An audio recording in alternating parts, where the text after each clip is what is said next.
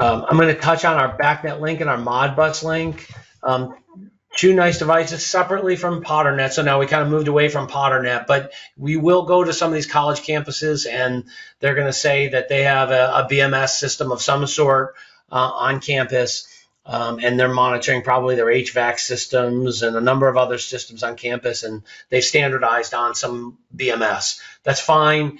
And in those cases, we would tell you for the fire system that you're either going to use our Bacnet link or our ModBus link. And I'm going to say 9 out of 10 times on like a regular camp, like a college campus, for instance, it's going to be Bacnet, not ModBus. ModBus, we see more industrial applications. It could be ModBus, but generally we're seeing Bacnet.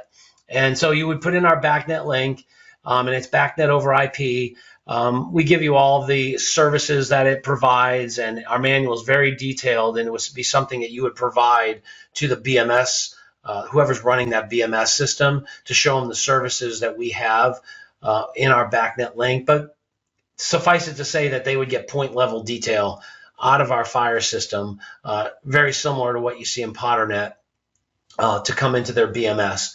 And that would be using the Bacnet link. And the Bacnet link can coexist with a PotterNet. So you could have a PotterNet on site doing, the graphics that I showed, and you could have a BMS also monitoring the system. That's fine, and our system will handle that.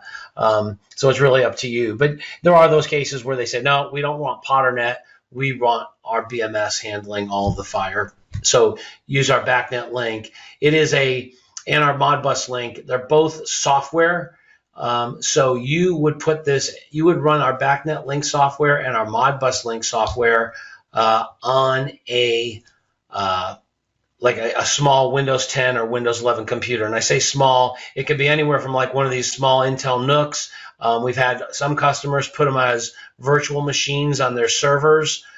It really doesn't matter. As long as it has a Windows 10 or Windows 11 environment, you're set. And the user interface is similar to PotterNet in that when you connect to the panels, it's that same exact interface. You'll set up our software, and literally this can be done in minutes. You load our software, then you connect to our panels. And basically what that means is you put in the IP address and the user code, and then we'll extract all the data out of the panels, and we'll create all the mappings. So there's very little for you to do on that system. Now, the ModBus SCADA system or the BMS system, they have some configuration that they need to do to interface with our ModBus link and Bacnet link. But we give them all that data either in our manual or reports that come out of our software. So it's a really nice system, nice way to do an interface. And in most cases, as long as they say they do ModBus over IP or Bacnet IP,